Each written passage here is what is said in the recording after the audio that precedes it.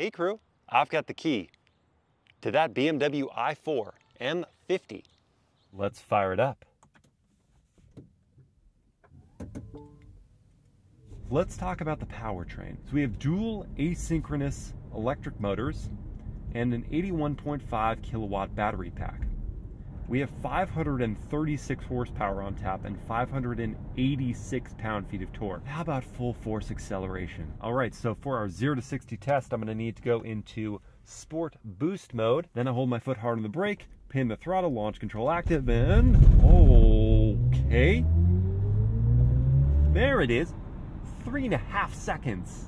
The car was shuddering from all of the power out of the hole. I couldn't tell if that was an issue with traction or just with the system overwhelming itself.